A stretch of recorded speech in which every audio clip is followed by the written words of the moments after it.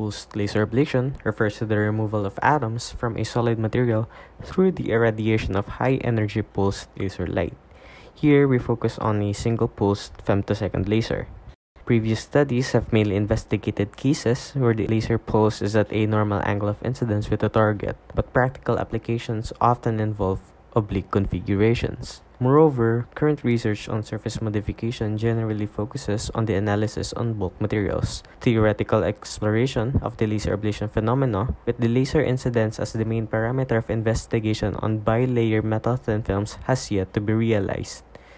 The following are our main objectives: to establish a model that can numerically describe femtosecond pulse laser ablation of monolayer and bilayer thin metal films at various laser angles of incidence, to investigate the effect of laser angle of incidence and polarization on the target temperatures and ablation depth, and to compare the thermodynamic changes between monolayers and bilayer thin metal films.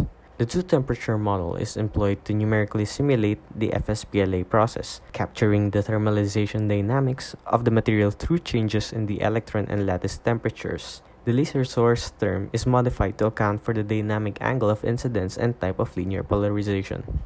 Through our simulations using gold and gold-copper thin films, we found that an increase in the laser angle of incidence corresponded to a decrease in the surface temperatures of the irradiated thin films.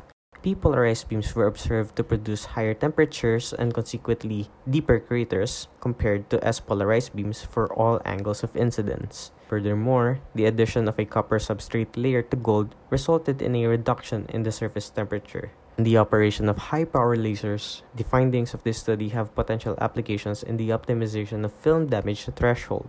Hello, my name is Grefal, and that is the overview of my undergraduate thesis. Thank you for listening.